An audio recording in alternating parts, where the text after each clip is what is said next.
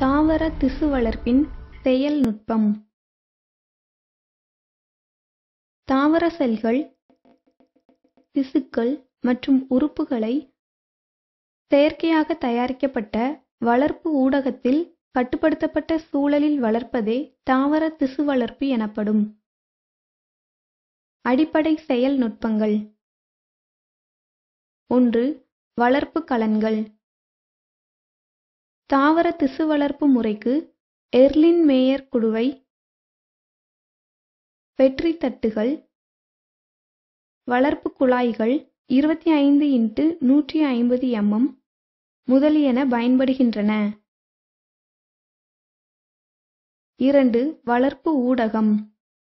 முராசரி மற்றும் hoop MS வளர்ப்பு ஊடகம், கேப்யார்க் வளர்ப்பு ஊடகம் B5, ஒயிட் வளர்ப்பு ஊடகம் W, நிட்ச் வளர்ப்பு ஊடகம் முதலியன தாவர திசு வளர்ப்பில் பயன்படுத்தப்படுகின்றன. ஊடகத்தின் pH 5.8க்கு சரி செய்யப்பட வேண்டும். நுண்ணுயிர் நீக்கம் செய்தல்.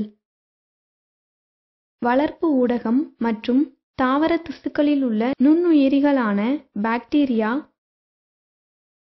மற்றும் பூஞ்சைகள் ஆகியவற்றை நீக்க பின்பற்றப்படும் செயல்முறை நுண்ணுயிர் நீக்கம் எனப்படும். வளர்ப்பு ஊடகத்தை நுண்ணுயிர் நீக்கம் செய்ய ஆட்டோகிளேவில் சுமார் 15 நிமிடங்கள் தொடர்ந்து 121°C வெப்பநிலையில் இருக்குமாறு வைக்க வேண்டும்.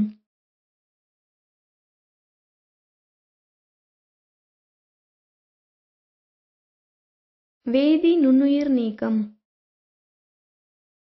இனாக்குலத்தினை சோடியம் ஹைப்போகுளோரைடு, மெர்க்குரி குளோரைடு போன்ற ஏதேனும் ஒரு வேதிப்பொருளை பயன்படுத்தி 15 - 20 நிமிட நேரம் நேர்த்தி செய்த பின்னர் தூய நீரில் 3 முதல் 5 முறை தொடர்ந்து கழுவ வேண்டும்.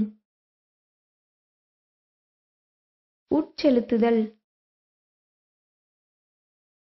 தாவர திசு,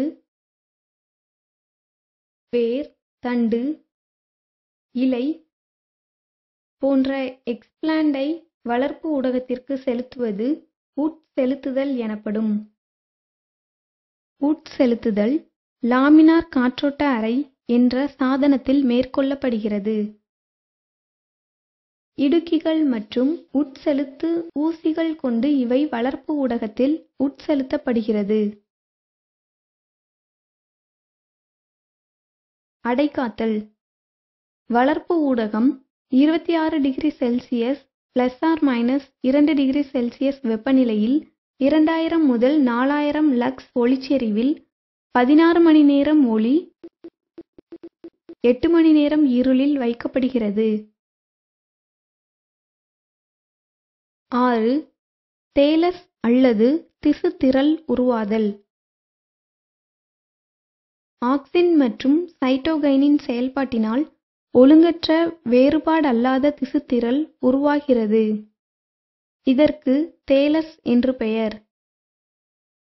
ஆக்சின் செல் நீட்சி அடைதலையும் சைட்டோகைனின் செல் பகுப்பையும் தூண்டுகிறது.